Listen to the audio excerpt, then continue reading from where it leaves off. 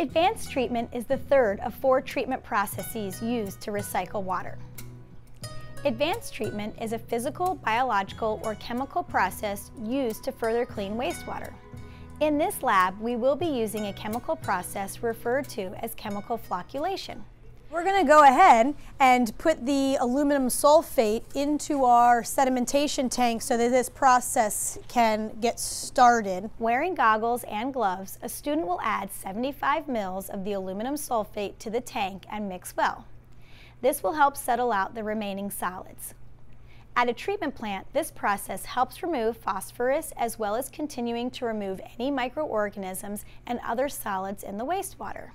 So it's a chemical reaction that's occurring, and what's going to happen is the aluminum sulfate is going to clump to the bacteria. The aluminum sulfate will need some time to work, so allow a minimum of a half an hour for tertiary sedimentation.